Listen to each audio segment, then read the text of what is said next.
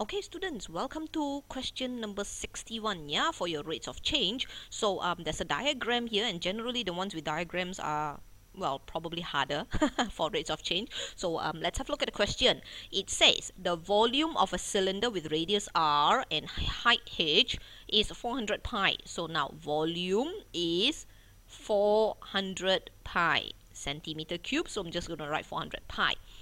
And let's look at the question. A says, show that the area of the closed cylinder, A centimeter square is equals to, okay, so you're going to show that A is equals to 2 pi r square plus 800 pi over r. Okay, right, so they say show, yeah, so you're just going to have to prove it, that A is this. You're going to have to end up with this lah.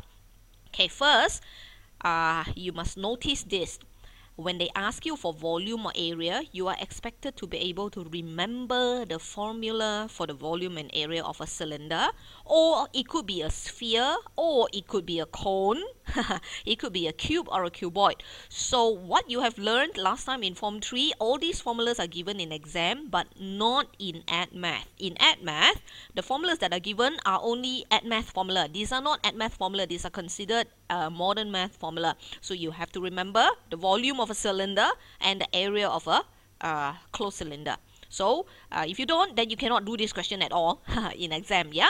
Okay, volume for cylinder is pi r square h, and area. So now we're interested in looking for the area, right? So I'm going to start doing it here.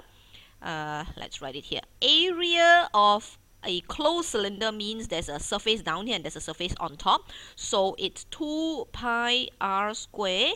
That's for these two. Yeah. And for the curved surface area is plus the curved surface area is 2 pi r h. I will not explain how this comes into being. This belongs to Form 3 math. Okay, so just you just have to remember this. Area is 2 pi r squared plus 2 pi r h. And okay, so do you notice their area? You notice something or not? What is the difference between their area, the one you're supposed to show, and the one that you just did? There is no h, correct or not? There's no h here. So it means that you have to find a way to get rid of the h in order for you to answer the question. Okay, in order for you to answer question A, you got to find a way to substitute h with r, because the only unknown here is r. So how do you substitute h with r? It will have to come from the information given. The information given to you is V is equals to 400 pi. So use the formula for volume now. The formula for volume is pi r square h is equals to 400 pi. Now, can you see there's a h here? You need to make h the subject. So let's make h the subject. That is 400 pi over pi r square. So cut off the pi. H is 400 over r square. Now you can substitute this into the h here. That's how you get rid of the h, because this h is in terms of r. If you substitute, you would have gotten rid of the h, and in place you have r instead, which will give you this answer. So let's do it. So 2 pi r square plus 2 pi r, h is 400 over r square. So cut off the r and the r. So that's 2 pi r square plus 2 times 400 is 800 pi. On top is 800 pi, and there's an r at the bottom, yeah? So over r. There you go. Shown. Okay? So can you see the way I explain and the line of thoughts that you should have, yeah? The line of thought that you should be having is this. What you have, there's an h there. What you're supposed to show does not have a h. So then automatically your brain should be thinking, how am I supposed to get rid of the h then? I've got to find a way to substitute h with r. So that will come from the information given. And from the information, I use h as the subject, then I can substitute it. Then I would have gotten rid of the h. Can you understand? Learn the method that I teach you, the way you should be thinking, and not just remember it, or not just, just learn it like that. Okay? If you're good, you pick up on the method that I teach you on how to think, you should be able to answer different questions on your own next time without coaching. Yeah, you should be able to think in the correct logical manner. Alright, so that's for 61A, yeah? Let's look at 61B. 61B says, if the area of the cylinder decreases at a rate of 100, okay, so this is your rate of change, yeah? Because the moment they say decreases at a rate of what, or increase at a rate of what, immediately you should know they're talking about rate of change. Okay, rate of change, so let's do B here. 61B. Okay, they say the area decreases, so dA, dt, and pay attention. Here is something that I need you to pay attention. When they say decrease at a rate of 100, you have to put negative 100. If you forget the negative, then your answer will be wrong. Just remember this, yeah? Okay, so dA dt is negative 100. Find the rate of change in its radius. So that means you are looking for dr dt. Correct? The rate of change in its radius is the difference of rate or difference of radius over time. Find the rate of change in its radius when the radius is 10 centimeter, when r is 10 centimeter.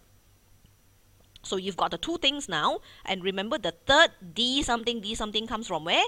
Comes from the formula, the area formula, because you've given dA dt, which is the area, so it will come from this. Or the one you found just now. So from there, you get your dA dr, right? dA dr. So you just differentiate this as usual. That's 4 pi r. Now remember how to differentiate this. The r is at the bottom, so it's actually a negative 1. So that becomes negative 800 pi over, should become r power negative 2, right? So that's r square. Okay, so now you're done with the three things. Form your chain rule. Okay, this and this and this. Form your chain rule. Look for something at the bottom and at the top. Can you see this? dr and dr. Okay, so that's how you're going to do your chain rule. dA dr, this one, multiply with dr dt, this one.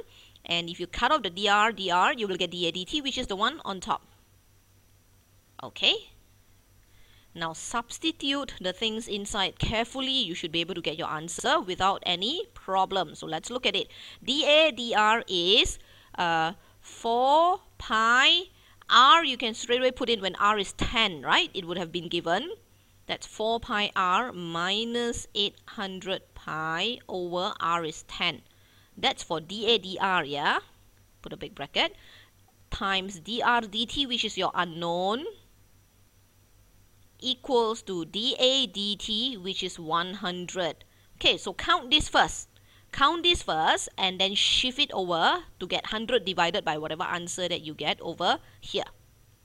Okay, so I noticed there's a small little mistake here. That's 100, yeah, because this is r square over here, so this should be 100.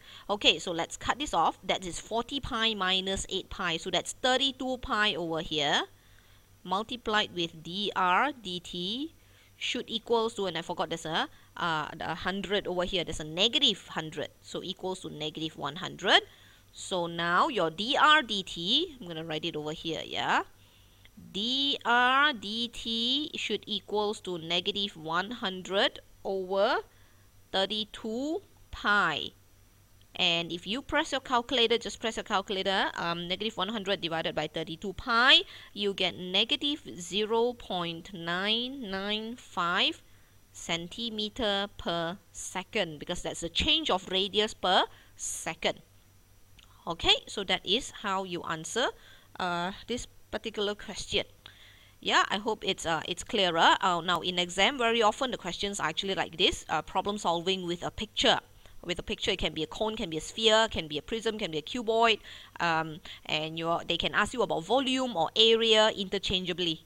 Yeah, so but the method and the concept to do should be the same. All right, and sometimes you're required to remove one of the unknown. Like in this case, to find the area, you have r and h. You got to substitute one of them with the other one. Okay, and I've taught you the method, so I hope that you are clearer on this area. Yeah, now in the next video, we're going to do questions 62 and 63. They are both SPM past year question. All right, I'll see you then.